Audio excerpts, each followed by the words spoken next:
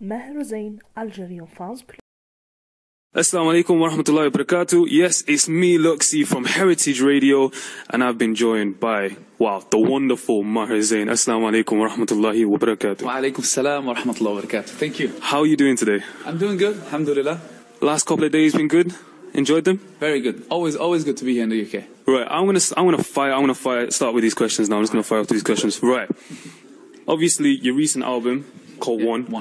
I keep on saying one because I expect it to be number one. It's gonna be, mashallah, it's absolutely amazing. I love it. Great, thank you.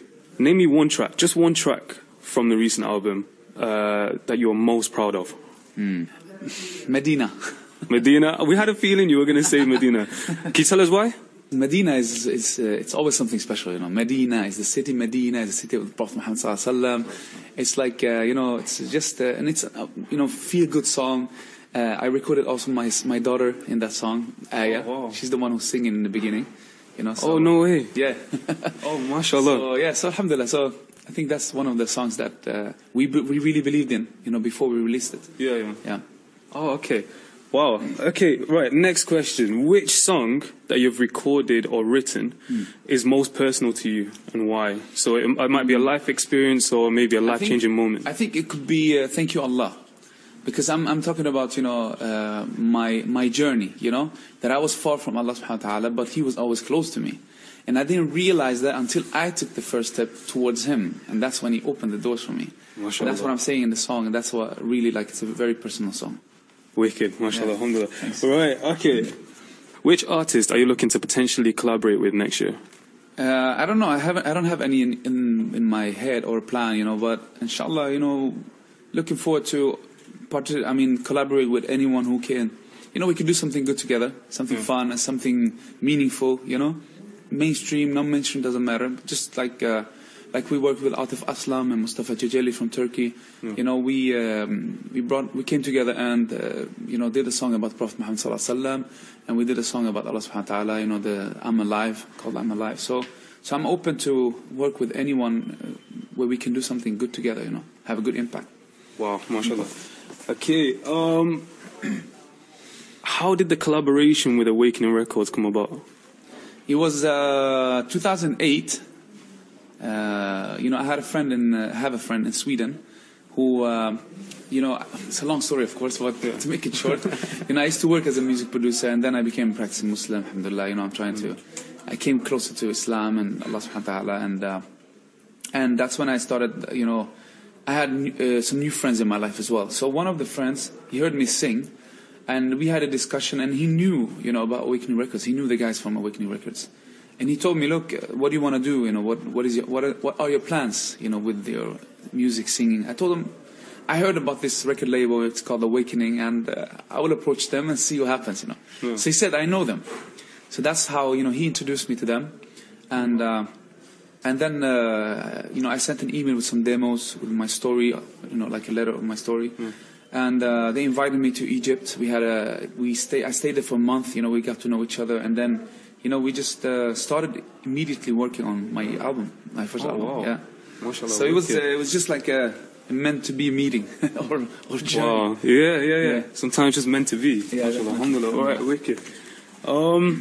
Okay, this is a tricky question. Sure. And you got to be careful with this. Okay. Which country has given you the best reaction so far? I don't know. It's many, you know, but I have to say, there's one show in Tunis. Yeah. I was in Tunis and I had a show, and mashallah, you know, the people, you know, people show me love from everywhere, you know. But when I was there, you could see it, not just me, because there was like Masoud Kurtis was performing before me, yeah. and you could see like the people's voices were louder than the speakers. Wow. I'm not joking. So they were singing louder than speakers. So same thing when I went on stage as well. They were singing louder than speakers. That is amazing. So I had issues like hearing myself. So that was like amazing. Yeah, in Tunisia, yeah. And yeah, so that was one. Of course, I've had many, you know, like Morocco and I don't know, everywhere we go. Yeah, Malaysia, Indonesia. It's like Europe. Many places in Europe, you know, we have performed in. It's just like, yeah, it's, you know. Wicked. Very, a lot of love, you know. Yeah, definitely. Well, you promote a lot of love, so you should get it back. Yeah, alhamdulillah. Okay, do you have any funny stories from your tours around different countries? Have you got one funny story, a quick story that you can tell us? I have a story, but it's not funny. I fell off the stage one time. Oh wow, no way. Yeah, man, I hurt myself badly, you know. But alhamdulillah, you know, it could have been worse, you know. Yeah.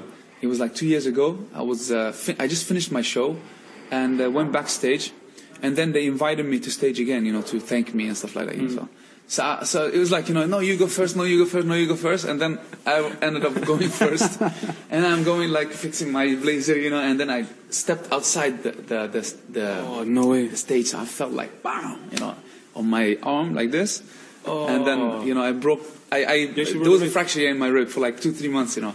So that was a story I will never forget. Definitely an experience. And I was just like, you know, after the show immediately, you know, we had the bags and everything. We went to the airport. We had a long flight to Morocco, Casablanca. Oh, wow. So I was in pain like throughout the whole journey. Wait, did you perform in Morocco with the rib as well? They got me some medications. You know. Actually, it was in Tangier, not Casablanca. Tangier, yeah. Tangier. Beautiful city. Okay, what gave you the idea to record songs in different languages? And do you still study them languages? I don't study them, and I don't even understand what I'm saying, brother. No, but I know, of course, you know, like it's basically a translation of the song itself. You know, like Inshallah, for example, we wrote it in French. Like Ya Nabi Salam Alayka, we have in different languages as well. Yeah. Yeah. So I mean, the idea of singing in different languages is a way of you know, of reaching out to them as well. You know, many people don't know all the languages. They don't, for example, they don't speak English. They don't understand English. So it's a way of reaching out to them also. And alhamdulillah, it worked. You know, I sang in 7 languages. You know, but I speak only 3. Okay, what language? Arabic, Swedish, and English. You know what? It does sound like you actually are fluent in them when you sing them as well. So much like you're doing really well with them. That's amazing. I work hard on making that happen. It's absolutely brilliant. Okay, final question. I had to end on this. What message do you have for the younger generations of today? Hold on to education.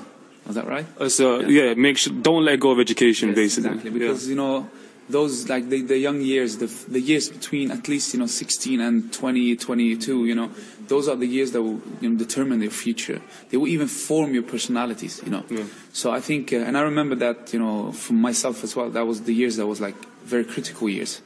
It could have gone bad. It could have, you know, it can go bad. It can go right. Yeah. So and education is so important. You know, we don't realize that until we're there. We don't have any job. You know, we don't have any like thing to fall back to. Even if we have a job, you know, and something happens in the future, like alhamdulillah, I'm very happy and satisfied that I continue and finish my, you know, degree in aeronautical, you know, the airplane area, technical. Yeah. So. Like even if I decide to stop singing one day, you never know.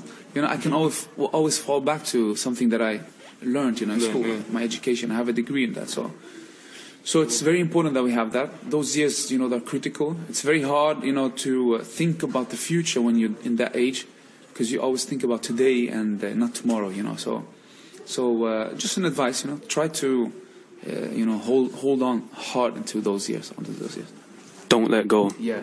Don't let go. Jazakallah, Maher Zain, for spending time with us and actually talking to us. I really do appreciate it. Thank you so much for giving me the time. It is our absolute pleasure.